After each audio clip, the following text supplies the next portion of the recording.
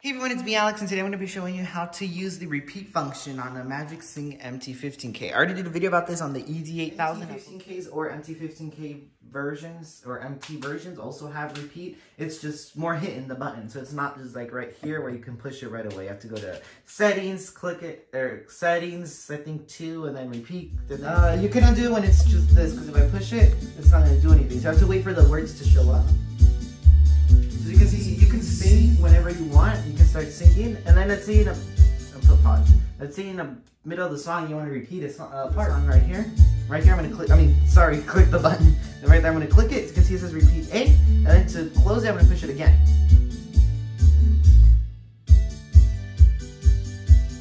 You can see just repeating those two segments. ED8000, I'll post the link in the iCart. And yeah, but it's a little bit more trickier on the MT-15K because you can see there's no repeat button anywhere. And on the ED8000, there's a button right here that says repeat. So you just click that and it knows when to repeat. But here you have to click more buttons.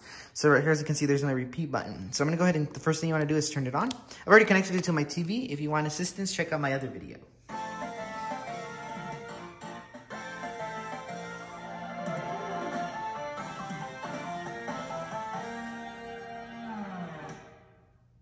So now when it's on, we want to select karaoke once it's finished. Yep, karaoke. So we're going to hit the green button.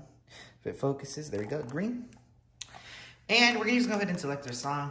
So I'm going to go ahead and select this song. I'm going to hit on play. So what you want to do now is hit on mode 6, playing. So you can hit 6 with the green button if you're not there. I'm going to hit on 6. Why is it not focusing? Focus, 6. And there, as you can see number 4. It says repeat. So we'll click on that, 4. As you can see, that says repeat A. Now, as you can see, the color's changed. So now we're going to click again, mode 6. And we're going to hit on repeat again. Now it says A, B. So you can see it's going to repeat that segment. So it's just repeating A and B now. So even if you're singing and you have score, it can dock you points because it's repeating everything.